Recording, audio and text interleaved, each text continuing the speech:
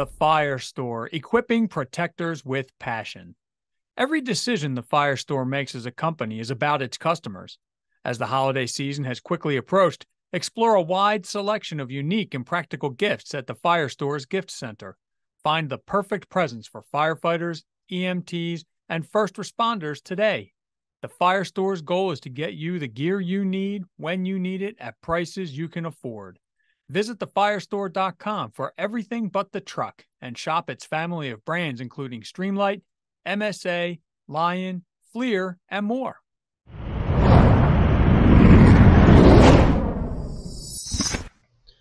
Well, welcome to another edition of Fire and Training. I'm your host, Douglas Cline. Joining me is my good friend and esteemed colleague, Christopher Naum, as we're going to embark on a journey tonight to talk about fireground operations. Of course, you know, we'll have building construction tied in. We'll have tactics. We're going to talk about the side of our world as we know it as five-star command and looking at managing risks and talking about some of the current events that are out there. So, Chris, thanks for being on the show with me. Always a pleasure, Doug. Always a pleasure. You know, it's a lot of changes are going on in the world of the fire service right now, and there's a few things that are popping up, and you know, there's some review. We had an incident here just the other day, and trying to explain some of the rapid fire growth phenomenon is even using the science that we know, using some of the research that has been out there for a number of years now, but as continued by UL and ISFSI and many of the groups. We're still seeing things that sometimes, you know, catch us off guard or shock us a little bit. It's a little bit about what we're going to talk about. And I know you're involved with NOSH and some of the after action reviews that they do. But I want to tie a lot of things back together when it comes to tactics and being able to read the building, read the smoke, understand, you know, your resources, being able to tie in what risk management really is all about based upon your personnel. And of course, it comes back, you know, to what we talk about, you know, the company, the compartment, and the building a lot. So you ready to kick this one off and tear it apart for about the next hour? Let's do it. Let's do it. Well, you know, the biggest thing that I'm seeing, and I've heard this, and there's been a couple of reports that have popped up here recently, and some things on social media about rapid fire phenomenon that's taking off, and we're seeing exponential fire growth to a degree that we've not seen or is somewhat unexplainable. What are you seeing about that, Chris, and what do you know that's going on out there? Well, I think what we're continuing to experience, whether you call it, you know, extreme fire behavior, rapid fire growth, we all have, I think, come to the conclusion and have agreement that fire conditions and the fire dynamics within the compartment of our buildings, the types of fires that we are now consistently being confronted with, certainly are not what they were back 20 years ago, and certainly not reflective of what we experienced back in the 90s, let alone the 80s. But even in the late 70s, early 1980s, we were experiencing some dramatic changes within the compartment setting of our structural fire conditions as we are today. And some of those changes in that 1980 period, as they relate today, relate back to the fire load package, the contents, whether it be the contents of that structure and occupancy or the contents of the building, were dramatically changing, which resulted in dramatically different types of fire environments. So I think the consensus and the pulse currently is that we're finally getting it. I don't believe that many within the fire service 12, 13 years ago, let's go back to maybe the mid 2000, 2005, 6, 7 timeframe, when both NIST and UL were just coming out with the initial studies talking about the changing fire environment, the modern fire environment, and the dramatic images that just showed the escalating time frame in which a flashover would be occurring in a much more rapid stat point. I think the point was being made There were a lot of disbelievers out there because, again, they only knew what they were experiencing day in and day out. And for many that were just getting into the job, they only know what they know based upon what they were experiencing. So there wasn't any measurement to identify what that delta difference was from a different time frame. So fast forward now here to 2023, I think we have the consensus. We do recognize that the fire load package, the conditions within the compartment, the conditions within structural fires are different, and we are fortunately enough making strides to address those issues in a positive manner.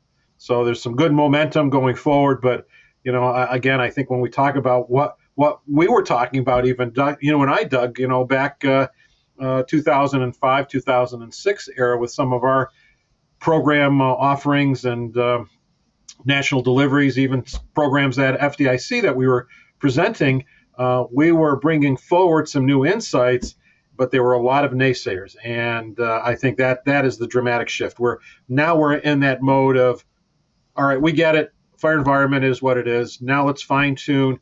Let's take a look at all of the other aspects that relate back to technique and tactics and operation, tactical windows. I mean, there's just a whole variety of things that we are now addressing in a positive manner to make the job safer and more effective. Well, I couldn't agree with you more, Chris. One of the things that kind of sticks in my mind is we're seeing fires go from very, very small fires, what we would even consider incipient stage fires, to where they're blowing up in about 10 seconds, 15 seconds tops, to where you've got a heavy amount of rollover, a heavy amount of fire conditions within the room, going from basically what we would call a laminar, very lackadaisical smoke flow to having, a heavy volume of turbulent black smoke that is starting to present itself. We know that as fire progresses and we look at the thermal pain and the line of demarcation in the room, we get down to about 50%, on a door opening, we're at intimate flashover conditions, and that's reaching it much, much faster than we've ever seen it before. And I actually went back and reviewed some of the studies and some of the videos that came out of Spartanburg, and looking at the conditions and with the fire conditions, with the types of furniture, matching it up to situations that we've had, and reading the things that are coming out on social media that people are talking about. The reports that have come out and how fast the fire progressed, and what they're describing is different even than what we saw back in those studies. So one of the things I know that you were very instrumental in getting started, and we have worked with and put together and talked about several times, is that 5-star command. And part of what it goes back to is the building construction itself, taking a look at, your humanistic component, how do you manage those? How do you manage the risk? How do you manage the safety? How do you manage that human performance that goes there? And, in that, with the risk, you can tie in all the stuff with fire behavior. You can take the building construction, you can tie in fire behavior to that. It's almost like we need the 6-star, which is the changing dynamics of fire dynamics that are inside the buildings that we're seeing. But I want to go to that, and one of the biggest things that I think we need to look at and talk about first is the humanistic performance that goes with that, how we take human performance and then we tie it into the risk management component. Part of what we're seeing, and we hear this, and you hear this as well as I do, is we're presenting programs, across the United States and in seminars and in discussions with other, firefighters and fire officers, is that the amount of fires that people are going to today are not like it was back in what we would call the war years by far. And even from the 80s to the 90s to what we're seeing now is a far less amount of structures that we respond to that are quote unquote working fires. It used to be we got to them when we had single room and contents. Now we got multiple rooms off. We talked about the benchmarking with one of our guests one time that were on the show, with Billy Dillon, Chief Billy Dillon, over around Florence in South Carolina, about starting to benchmark from the time that you're dispatched versus from the time that you're on the scene, based upon how the building performs itself. But let's tie into what we've seen. And over the last, I guess, month, I saw 4 of the folks that I kind of came through the realm with of a fire service career is leaving. So what are we leaving for experience? How much do they have to actually rely back on? I think that's somewhere we need to pick up and start talking about. Well, it's a constant ebb and flow. It's nothing new to the job, but I think that we are going through another cycle of establishing another baseline of candidates that are coming out of recruit school, that are now entering the job, those that are entering in the early stages of company officership. In other words, we have emerging leadership that are transitioning out of the firefighter rank into the company officer rank. And so there's a lot of dynamics as the fire service has always experienced. I think we had a very stable period in a different era of time. However, currently, either through a variety of different aspects of either attrition, retirements, which constantly come and go, there's also disillusionment. We have individuals who just recognize this job is not for them. The departments have invested heavily to get them through their training, get them into the company, start developing that experience to become part of a efficient company or station. And then again, we end up losing them. So the transitions continue to impact us. I truly believe that in looking at that human performance component, however long or short of a period of time that we have that individual, again, it's very, very important that we develop very clearly delineated and defined company expectations in terms of performance, human performance, and that really is built upon significant aspects of discipline and significant aspects of individual performance. And that individual performance ends up relating back to accountability. But it's a very challenging aspect, where we're looking at unit effectiveness, company effectiveness, and it all ends up going back to that individual person that's part of a team, that's part of a company, however large or small that may be, whether it be a 2, 3, or 4 or 5 person staff company. But it's so critical that that company has cohesiveness, has the ability to perform from a human performance standpoint, and is able to conduct themselves at the most highest level of proficiency and efficiency, specifically, as you just talked about, because of the demand to get engaged very quickly with a high degree of performance in as little as time as possible, because we just don't have that latitude. We just don't have the ability to arrive on scene and sort of try to figure it all out. We've got to be able to process, identify what the conditions are, whether it be something that's based on factual or presumed conditions. But we got to go to work, and you've got to do it not by just stretching the line and going in. It's really part of a methodology and a process and a model that relies on knowledge and skill sets and human performance. So I truly believe, Doug, as we have talked about extensively on the road, that the human performance part is a much neglected area, but it has the most significant potential impact as we move forward. And again, some colleagues of ours are doing some cool things. I think when you take a look at Rich Gasaway, for one, that has promoted a number of these aspects that fall under human performance when we talk about situational awareness and some other elements there. And we have some other individuals that are starting to rediscover some older models when we talk about some of the OTA loop, talking about some things that were discussed many years ago. They are rediscovering some of these old concepts and are applying them and putting a different perspective on it.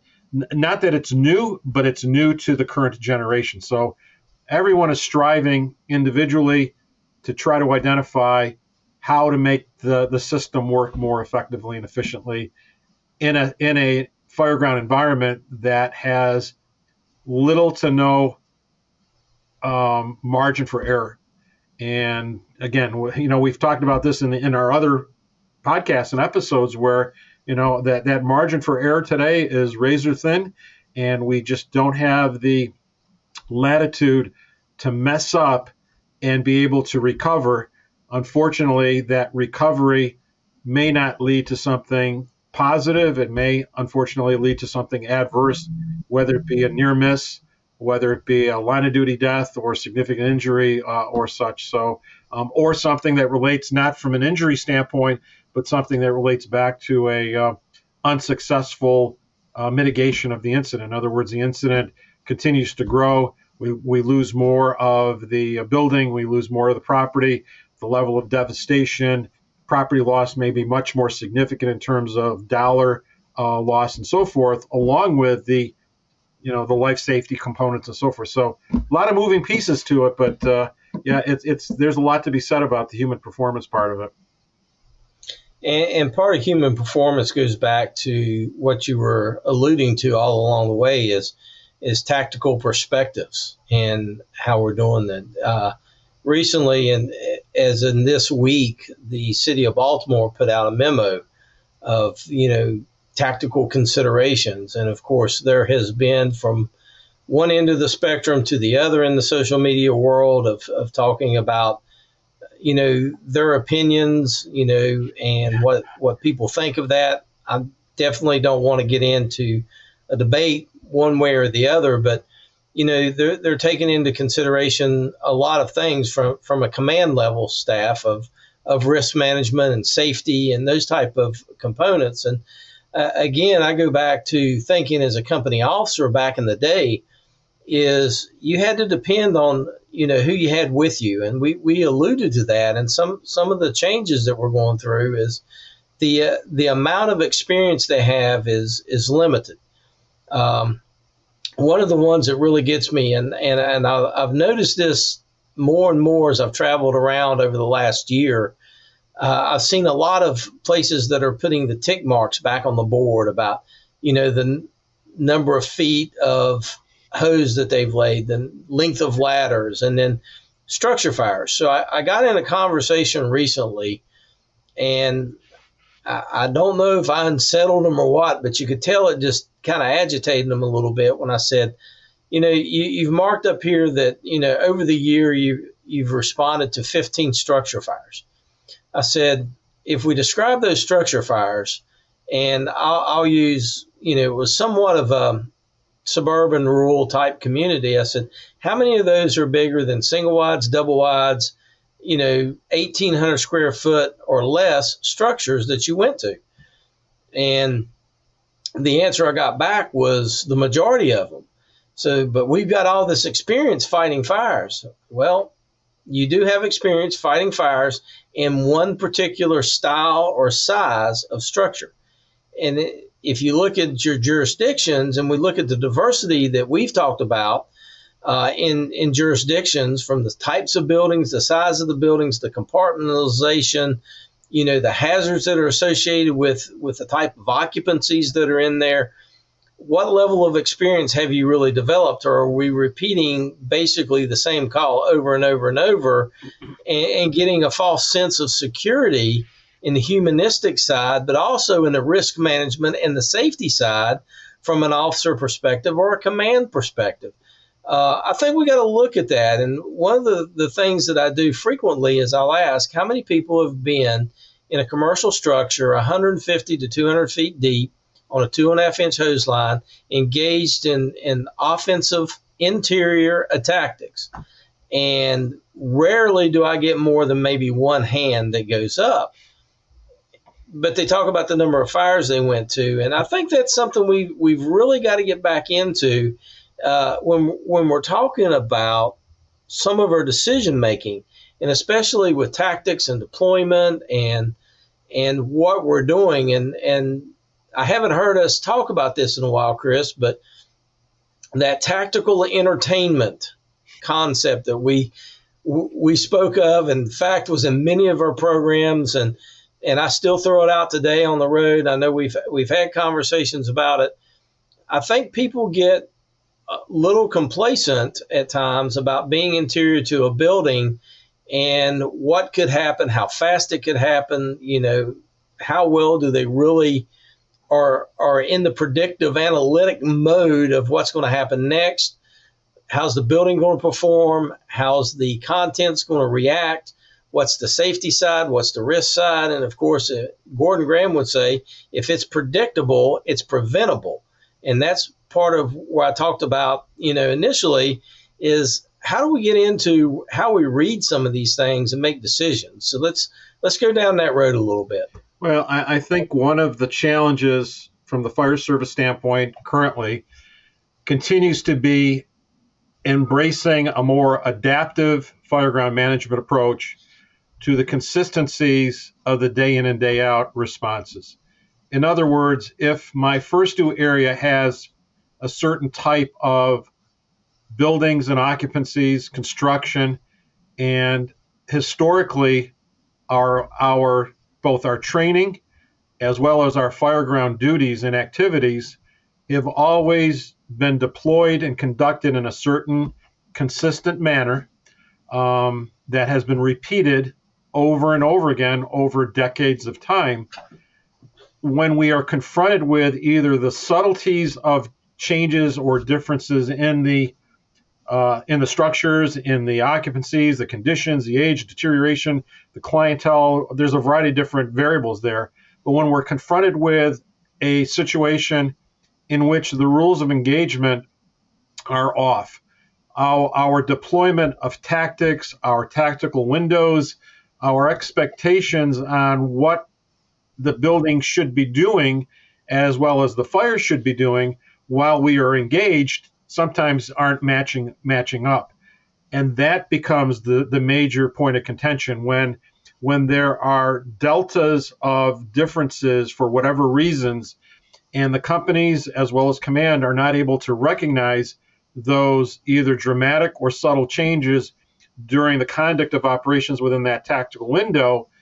Unfortunately, when the resulting conditions become very dramatic and dynamic, in other words, there's a flashover, there's a backdraft, there's a partial or comprehensive collapse, but especially in light of fire dynamics, the rapidly changing conditions in the common types of structures that we have all developed our skill sets on or are continuing to develop that skill set on, when we are confronted with rapidly changing conditions that aren't being identified, in other words, they are not being read and not being comprehended, or they're looking and seeing and hearing, but they're not understanding and not making a connection.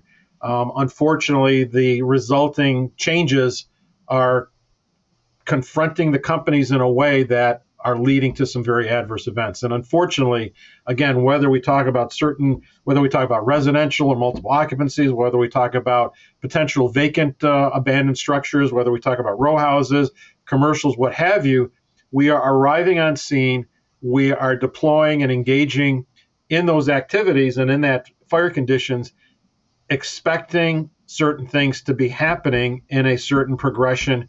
And when they don't, and we're not picking up upon some things that should have been processed in either in the 360, the 180, the initial size up by the first due, the command size up upon the arrival and the assumption of command by the battalion chief or the higher ranking incident commander, when there is that transfer. At some point, again, there are performance conditions that are very predictable that unfortunately are being either misread or are not being read and comprehended.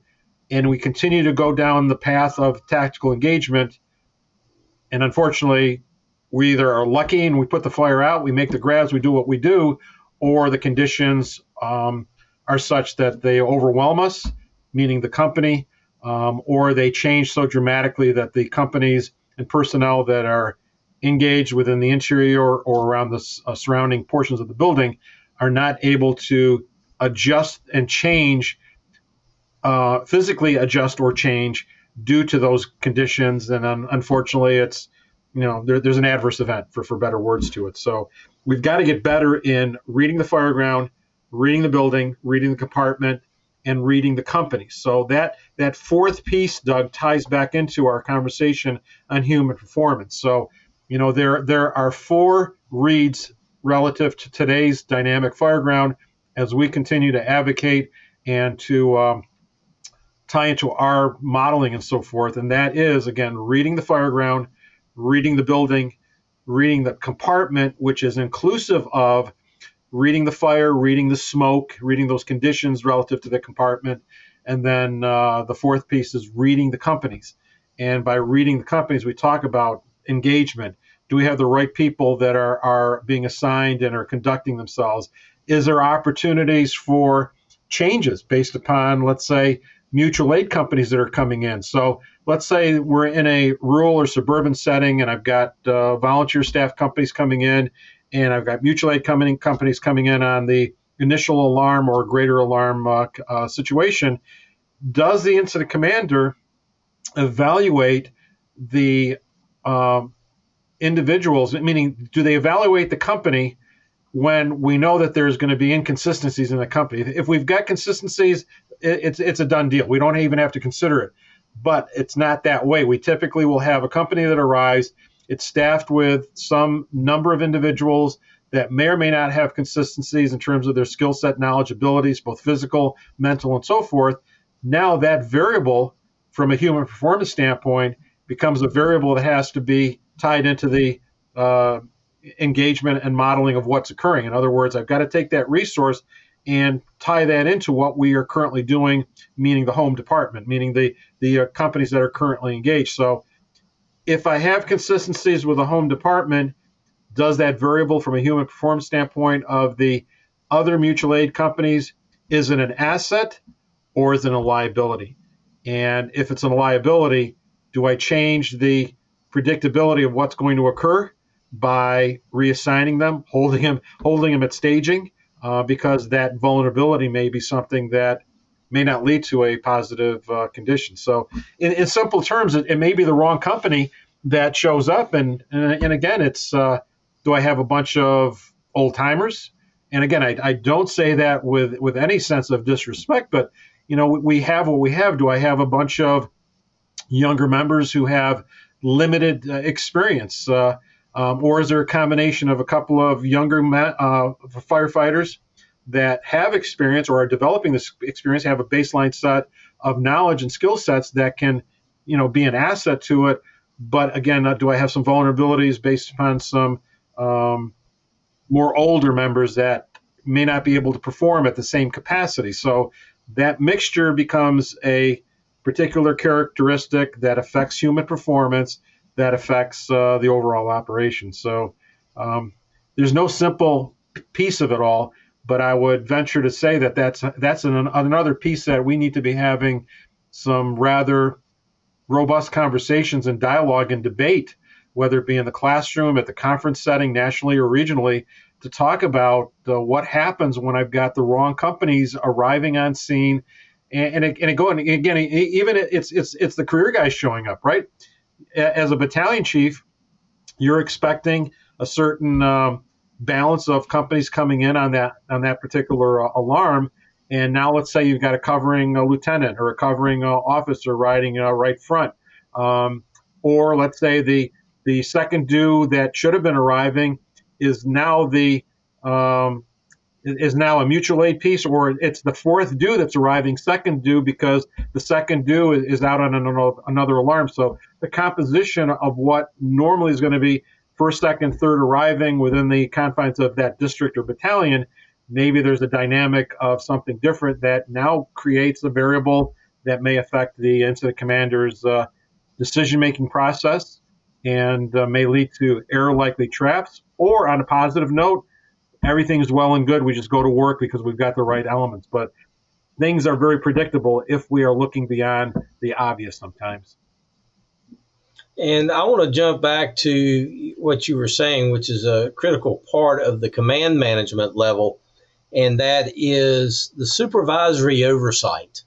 And I know myself, I've been on scenes and I have looked past the the number one company standing there, the number two company went down to number three or number four, ran them around them because of their abilities or their capabilities, the company itself. But when I get people inside, or I get people engaged in, some type of tactical operation, what is the supervisory oversight doing? What are they watching? Are they knowledgeable? And I think that's part of what we have to really begin looking at again. And I'm going to go back into the 80s with ISFSI, when they had the company officer programs that existed there, and the management of people, the supervisory components of people, and then the tactical pieces that they were putting together, and basically about a 2-week long company officer program that was very, very robust. And I think what we've got to do is begin looking at that, and I think that's what we've done. We've gotten to where we establish some minimum standards, and we're hung up on the minimum is okay. And I think that's in our model that we talk about in this command style module that we're looking at 5 components. That command module is so important in that piece that looks at everything. And and everybody says, oh, well, you're talking about the incident commander. No, I'm not. I'm talking pretty much about the company officer that's inside, or the acting company officer that's with a crew, and what they're, overseeing what they're doing, evaluating the safety that's going on, evaluating the tactics, evaluating, like you said, those components that you laid out there about the compartment, the company, the building itself, reading the conditions. All those things need to be going on that, I watch on a regular, frequent basis, across the United States, and even looking at some of the videos that you see, on the YouTubes and social medias and the reels and everything that show up. And it's like, were you even doing any of the things that we're talking about here? And it's like, well, my wife gets tickled at me. I'll be in the evenings, doing my wind down type time and watching, social media and going, what are you thinking? Why are you doing that? Don't you see this? And she says, she looks at me, she goes, remember, they can't hear you. The problem of it is, we want them to hear what we're talking about. We want them to understand. And it's a good example is Steve Marsall from FDMY talking about occupancy survivability and occupancy profiling. Taking those two and really working through it. He does a phenomenal job of getting people to think. And it's not, everybody says, oh, he's just trying to create a culture where you don't go search. No, he's trying to create a culture that you understand, if there is someone there, is it survivable? Is it not survivable? Is it, capable for you to be in there to operate? What's your time frames of operation? What's the survivability component of that? Really being able to nail down that one small component in a conglomerate of other tactical pieces that are coming together for the scene mitigation. And people just get lost on that. And well, I don't disagree on the search culture. I think that's one of the pillars in the fire service. We have to search, but sometimes searching is not until the fire is extinguished, because there's nothing to search that is conducive for you to be in there at times. Again, we have to apply the right model, the right process, the right tactical engagement that's appropriate for the building, the footprint, the square footages, the occupancy risk, the construction, the degree of resources that are available, the resources coming in. And again, that is part of the challenge, is that we are not utilizing critical thinking. We are, and again, look, and I get it. We get the thing that you've got to arrive, you got to be very prompt and very aggressive in today's environment, but you got to be thinking. And whether you like it or not, whether you agree or disagree with some of the concepts, whether it be survivability profiling, whether you talk about slicers, dicers, or nicers, whether you talk about anything that is out there in the current realm that is pushing buttons, that is challenging the paradigm that for many, that you just got on the job in the last 3 or 4 or 5 years. Somebody programmed you to think a certain way. You just did not come out of nowhere, meaning on the public side, get into the private side, meaning into the job and into the fire service without some preconceived notions, or coming out of recruit school, coming on the job, going into the house, being either reconditioned or further conditioned to think a certain way. The challenge continues to be, I think, that when we talk about predictability performance, that if I'm showing up and I've got a 1,000 or 1,200 square foot bungalow or Cape Cod, and my next alarm is going to be a 15 or 20,000 square foot mega mansion, and at some other point I've got a 25 or 3,000 square foot older commercial taxpayer, or I'm showing up and I've got a 20,000 square foot hybrid commercial building. They all have one thing in common. They are buildings, they're occupancies, and especially if they are on fire, that is the common denominator. Everything else are variables that are going to have different considerations, either dramatic or subtle, that's going to be defined by what the first due company officer does or doesn't do, what the arriving battalion or district chief initiates, how that incident is commanded, controlled, the engagement at the tactical level, the command decision making, the tactical windows, and performance. The performance of the companies in terms of what kind of lines, how deep are we going, do we think we can go interior versus maybe going in some other alternate entry point, or utilizing a variety of different approaches that are appropriate for the given situation. Unfortunately, it's no longer textbook rules of engagement firefighting that everything had been based upon going back in the 90s and even before, or certainly from the 90s going forward. It goes back to your conversation and your points in the beginning of the program about fire dynamics in today's realm are unique and continuing to challenge our arriving companies. And if we understand a couple of things regarding the building, the occupancy, our company's capabilities or limitations, the plus or the negative, and we are much more adaptive, utilizing some critical thinking in terms of what we're going to do, how we're going to do it, and more importantly, when we're going to do it. What's the sequencing? Because that goes back to fundamentals that were introduced, again, about 15 years ago, about the phasing and tactical approaches. We no longer are in a linear mode of operations where we arrive and we have concurrent activities being conducted. We very well may have to have sequential and or termination points. So certain activity commences or stops for a period while certain other things occur, or there's going to be certain activities that have to occur in a certain sequence of time, sometimes collectively, sometimes independently, based upon fire dynamics, vent path, flow paths, variety of other factors, the resources, gallon per minute flow rates. All of these other pieces, but the guys typically end up showing up. First do, second do, third do. We stretch this line, we stretch that line. Companies go to work, support activities, what have you.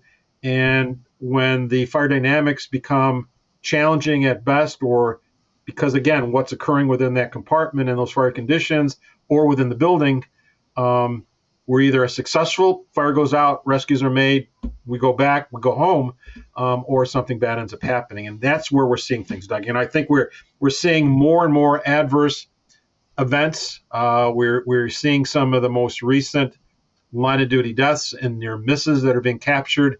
They're being talked about, discussed. Some are taking prompt actions, others maybe not so much. And again, we'll just leave it at that. But we've got to be understanding some things that are occurring nationally and identify what it is that we can bring forward at the local or regional level that's applicable, and ask the questions, can this happen to us? Can we have a similar event that occurred wherever it may be occurring across the United States or across the county or across that state? Can we have a similar occurrence? And if the answer is yes, the question is, well, what are the gaps?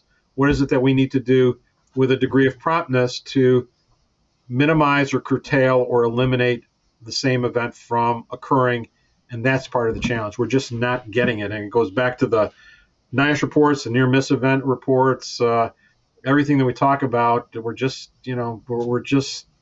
we're seeing these history repeating events occurring with some degree of frequency that is challenging lessons and learnings and repeatability. So, and I think that does fall down to the safety management side, Chris, and we, one of the components in that is about your competencies, your skills. How do your policies and procedures fall into there?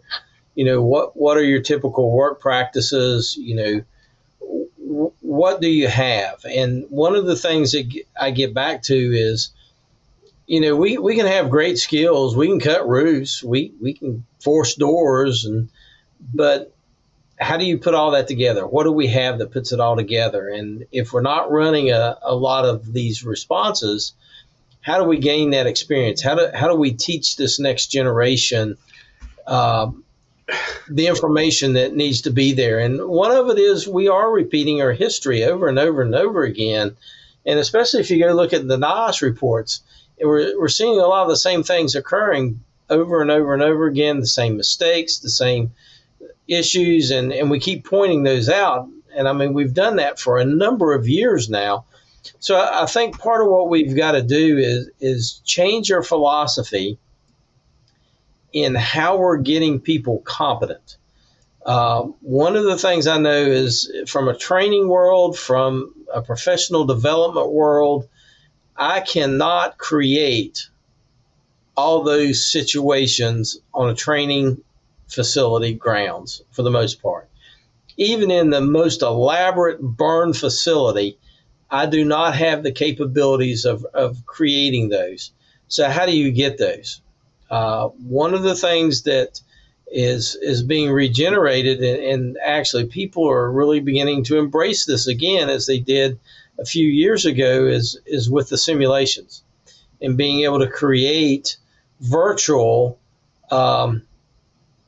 abilities to teach and to learn and to be able to get them to think through some of these situations and processes that we're not exposing them to, and we don't have the ability to. And as Gordon says, the first time you do something like sailing down the coast, and his son, as he points out, says, "Dad, isn't that one of those high-risk, low-frequency events?" Very good, son. I love it when he does that, and that's in several of his videos. They're in the National Fire Academy classes and all. But I don't know how much, and this goes, I saw just this past week was the anniversary of Don Abbott, his passing. And, Abbottville, and how we created simulations in the old days of, and we even did this, Chris. I mean, all the, setting up the buildings and using the Matchbox cars and the train sets and all this type of stuff that we used to try to create back in the day before we had technology like we have today.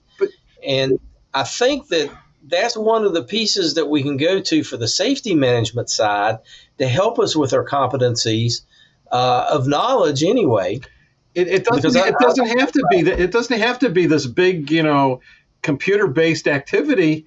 Let's go back to some fundamentals. Let's do some curbside conversations, getting out in the streets and walking around the buildings, getting into the structures, sitting at the kitchen table, taking out a pad of paper, or taking a Google Map image that's, everybody can access and look at on their smartphones, and talking about some things, sketching some things on the whiteboard and what have you. I mean, it doesn't take much to develop insights and develop the conditioning that one needs to prepare themselves, meaning the individuals and the companies, for what might come about. So, yeah, it's well and good, especially on the training side, to get into the formality, but it rests back to, I always say, it rests back to the company officer to develop what's necessary regarding the skill set level, but it's part of that conditioning the mind, conditioning so that when they do arrive on scene at that taxpayer, that mega mansion, that bungalow, that new commercial hybrid, that they are thinking some things through, especially if it's in their first due.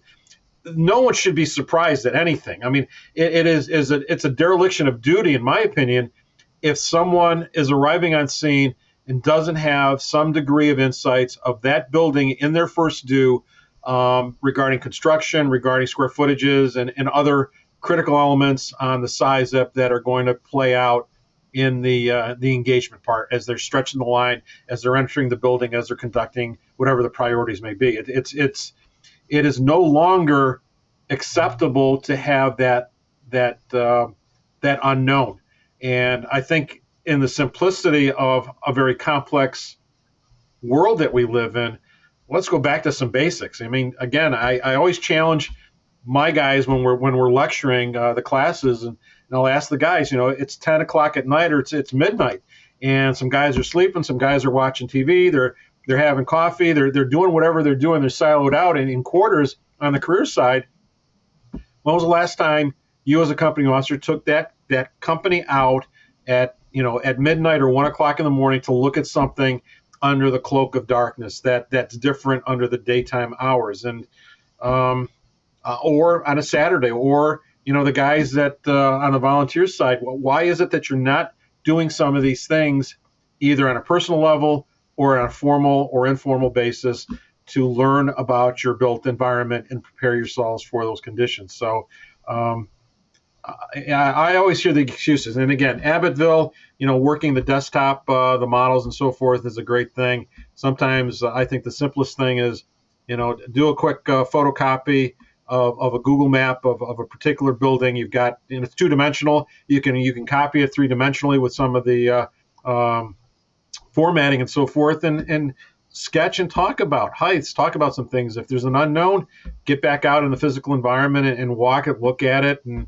figure some things out. But we've got to condition ourselves for those potential responses in the absence of the formal in-service training that typically the training divisions do not have enough time to conduct them, or the frequency to conduct them. This is something that should be done, a 15, 20-minute or 30-minute window every time the guys are coming on shift, every time somebody's coming into the station, either on the career or volunteer side, having some conversations about their main street, about whatever that building may be, and preparing themselves mentally to execute the mission in the least amount of time, when time is such a critical resource and component. Well, I'm going to jump over and I'm going to add on to that from a perspective of what you can do and what needs to be done in a department, and not only just for the ISO components that go with it, but for the safety side, for the knowledge side, is we have pre-plans. And if you're out and you're in the streets and you're looking at buildings, you're talking about tactics, what are you really doing? You're doing pre-incident surveys, you're doing pre-incident planning, you're doing strategies and tactics. All that is training. All that can be logged as training, and you're accomplishing much, much more by being out there. You're killing basically 2-3 birds with one stone, so to speak. But again, it's like you said, and I'm glad you went down that path, Chris, because I was going to circle back around to it. It was, when was the last time that you surveyed your district? When was the last time you really looked at your district? You're out in it. You're running calls in it. What are you talking about on your way back? Where are you stopping? What are the concerns? You're saying, hey, this is an issue. Look at this. One of the best times to see what's really going on is when you're out and they're building things. And in my world, they're building things every 5 feet that you can move. I mean, that's the stuff that people need to be looking at. Slow down. I mean, take advantage of it. But the guys want to get back to quarters. They're getting ready to take that next alarm in. So now it goes back to get the guys together in off hours. Do it during some down off time when you're not on shift. On the volunteer side, nighttime, weekends, you've got to be doing it formally or informally, and you've got to get into the alleyways. The old adage goes, if you see the sign that says coming soon, or you see the dumpster out front or in the back, it's always an opportune time, because some things are dynamically occurring within the building that are going to afford you some opportunities, that it's going to help you to pre-plan, precondition what you may very well be confronted with at some point down the road, maybe in your career, maybe not. But inevitably, with your first due, there's a lot of things that are occurring. Or here's the other challenge, though. There may be some very static and stable kind of activities where there is no activity. In other words, you've got a very stable environment. There's very little change occurring. It does not negate the need to still take a look at Main Street, take a look at the alleyways. Buildings age, there's deterioration, there's other things that are occurring that may change the manner in which you are going to conduct yourself during the course of operations. So it doesn't necessarily mean that when there's all these dramatic and dynamic things occurring relative to new construction change, sometimes it's just the static day-to-day kinds of things that do require some periodic, hey, I'm going to go up on this roof, I'm going to take a look at the exposure, I'm going to go in the alleyway, I'm going to do a 360 of this building. I want to take a look at this residential structure that we haven't visited in a while because it's fairly large, and ask permission from the homeowner and just conduct an informal 360 and take a look at, reading the fireground, reading the landscaping and the change in terrain, and how will the snow accumulation affect that, or how will the rain accumulation? So, environmental factors are going to change depending upon the seasonal conditions that you might be encountering that either help or, again, challenge the operation. So there's a lot to it. And it ultimately goes back to sizing up. But I think as you talked about, Doug, it goes back to fundamentals. We've got to develop the skill set level.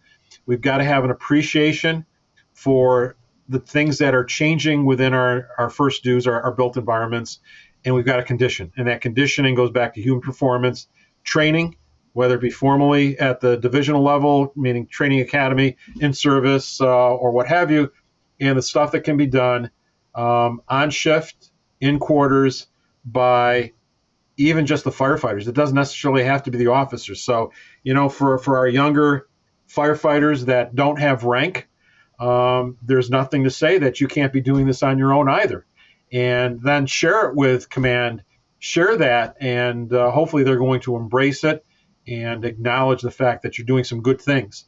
For those of you that are encountering some less than open arms because you're stepping on someone's toes or encroaching upon their particular area of operation and what have you, just understand the dynamics of how things are. But again, you cannot diminish the value of what you guys are doing, whether it be a small group, doing your own little walking tours, doing some tabletops, discussing these elements. Hopefully you've got good engagement by company and command officers and leadership that are doing this as part of a larger group. But again, do it at the least smallest level and work its way up to others. And don't neglect the mutual aid departments either. Sometimes invite some guys and gals over from mutual aid departments and sit down and tabletop some things and talk about some items, order a couple of pizzas and so forth. And guess what? You end up conditioning and preparing and walking away with some potential opportunities to do something a little bit better with that level of shared knowledge that everybody has contributed in that particular time frame. Well, Chris, we've covered a ton of information tonight with our listeners, and always exciting to get and have conversation. I was thinking, you were talking about getting out in the streets and looking at things. I know we did that in Oklahoma City when we were out there, and just walking around and having discussion about the types of building construction, some of the unique facets that were associated to it, some of the architectural designs and the challenges that could present in operations. And I think that's the avenues that people are going to have to go down. And, quite frankly, it's fun to be out. You can enjoy yourself, and you get to learn a lot about your districts, and makes it to where you can make better decisions in looking at this. And, part of why I wanted to bring this out as we're coming to an end of the show here is I see a lot of changes that are going on from, the people that are exiting the fire service to the changes in the environments that we're in, the fastness of how buildings are going together, the types of materials that we've talked about, ad nauseum for a long period of time.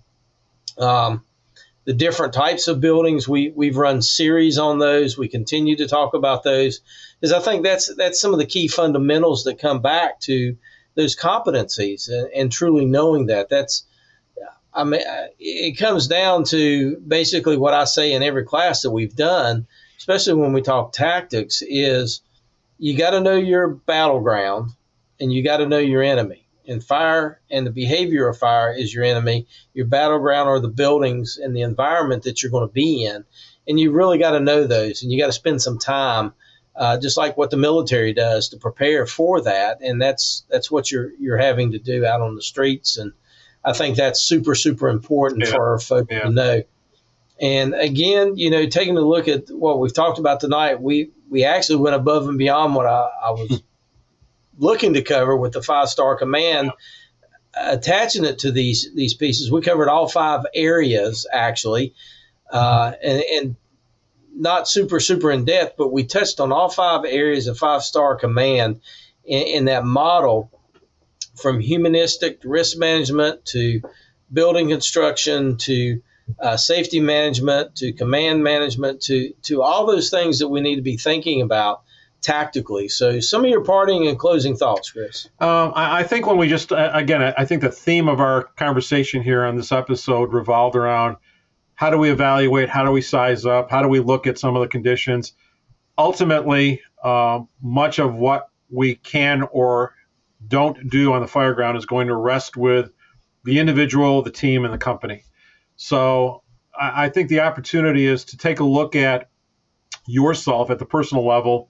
Are you prepared? Are you knowledgeable? What are your gaps? And just let's focus in on the aspects of sizing up the fireground, sizing up the conditions that you're encountering, whether you are arriving on an engine, whether you're arriving on a ladder company or truck company or other apparatus, and whatever that sequence may be. Take the opportunity to see what kind of size up and evaluation criteria you're currently using as part of your SOP. What's your process? What's your methodology? What are the expectations at the company level? What are the expectations at the command level? And then take a look at what are the gaps? What's worked? What hasn't worked in the past? Are there some challenges that are going on? So just within the confines and boundary of risk assessment, we talked about fire dynamics within our changing built environment and what we should be doing, although we sort of got into a variety of different things. My word of comments, again, is just take a look at where you're at, take a look at how you're doing your evaluations, and then match those things up and identify some gaps or areas for improvement. And I think the other clear item that really you hit it on the head, take advantage of some tabletop conversations, whether it be some building reads, curbside conversations, or something as informal as just sitting around the kitchen table talking about a particular building, whether it be commercial or hybrid or residential, whatever, Main Street or something in the middle of nowhere, just talking about what you're going to do, what are the challenges regarding that operation as you are talking about the size up and the conditions that you're encountering. That is going to pay itself forward with tremendous benefits when you're confronted with something similar down the road. Well, Chris, I saw a couple things this morning, started making some analogies. I saw that we were 7 weeks from Christmas. The little cartoon was, we need to start decorating. But I want to make an analogy of this. We're 5 months from FDIC. So are you preparing? Are you ready to be there? Yeah. If you've not planned on going, we want you to plan on going. We want to see you at FDIC. We're both going to be at FDIC this year, and looking forward to being back and at what I call the Super Bowl of conferences for the fire, an opportunity to charge your batteries. I'll be back talking about developing your next generation of fire service leaders, diving deeper down into the professional development world and some of the things that are dynamically changing there. Of course, you're back with a dynamic program. You want to talk about it? Yeah, we're going to do a program, and actually it's going to tie right into what we're talking about. It's going to be a building facts, first arriving, construction tactics, and safety, talking about size up, talking about some different modeling looking at tactical windows in particular. It's going to be a pre-con, so we've got 4 hours to really delve into some details. Really looking forward to our conversations that we'll have. We'll more than likely be scheduled to do a live pod and webcast there from the Four Corners as we did this past year. So looking forward to that opportunity and seeing how we're going to develop that as such. So a lot of things coming up. I'll say this too, on my next episode here on fire engineering on our pod webcast, we're going to be talking about the commercial fireground. So I alluded to that in our last episode.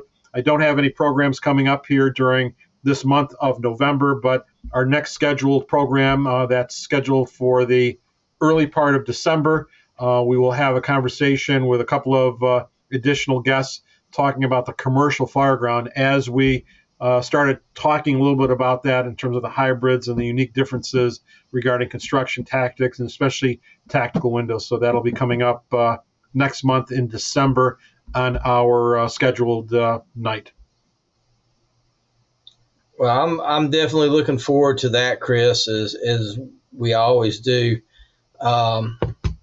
It's always good to have you on the show. It's always good to be together. Looking forward to when we can catch up again and be out on the road at a conference. I know you were just out and about recently, and one of the things that I'm really excited about is FDIC. I just can't wait to get there. Yeah. If you really want to know the truth, I was looking at it today. I was, kind of thinking, wow, we're really closing in on this, and the hype is starting. And if you've never been to FDIC, you definitely want to take the opportunity to get there. It's a phenomenal event. Your batteries are going to be recharged. You're going to learn so much from the classrooms, from the hallways, from the get-togethers. And I'm going to tell you, the best of the best are there sharing their knowledge freely. Take advantage of that. And always take advantage of going by the fire engineering books and videos and picking up, a resource that you can put into your library. That's always something that is there. There's a lot of new books that are on the way. Yeah, a lot of new ones that have already hit the shelves are available again to order. A lot of great books. Take a look at those offerings. As the new upcoming, again, I know that some milestones were just from a scheduling standpoint. I think our listeners can expect some information coming about fairly quickly here with the promotional video clips for each of the classes. There'll be some upcoming promotional information coming about that'll be published fairly soon here on the programs and the workshops, the pre-cons, the hands-on. There's some really exceptional opportunities that the FDIC is looking to help make the cost more affordable with some incentives and some packages. So take a look at what's occurring. Go online to FDIC, go to the webpage, and keep abreast of the latest insights on what's going to be offered, and prepare. And hopefully we'll see you in the streets, see you in the hallway, or see you in the classroom there in 2024. I'm looking forward to it also. My next show coming up will be December the 6th.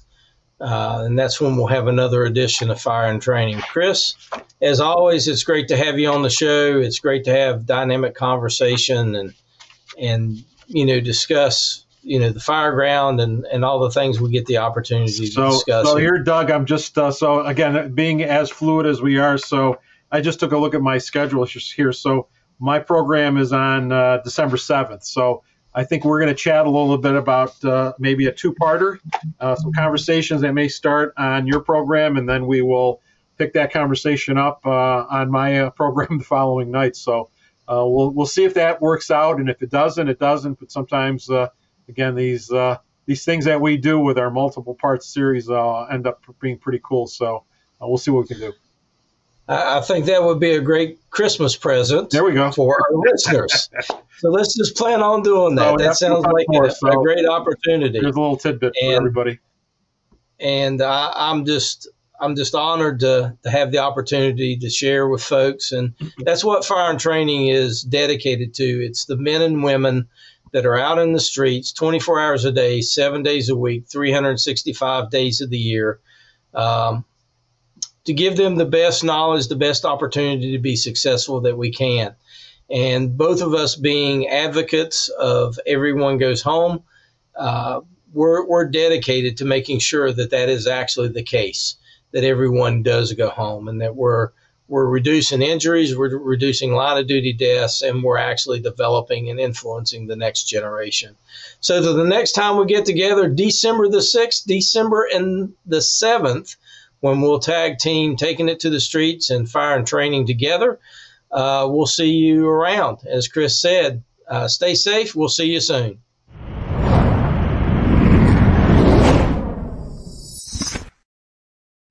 The Fire Store, equipping protectors with passion. Every decision the Fire Store makes as a company is about its customers.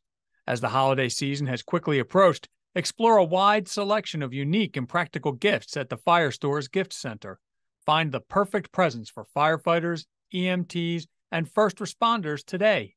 The Fire Store's goal is to get you the gear you need when you need it at prices you can afford. Visit thefirestore.com for everything but the truck and shop its family of brands including Streamlight, MSA, Lion, Fleer, and more.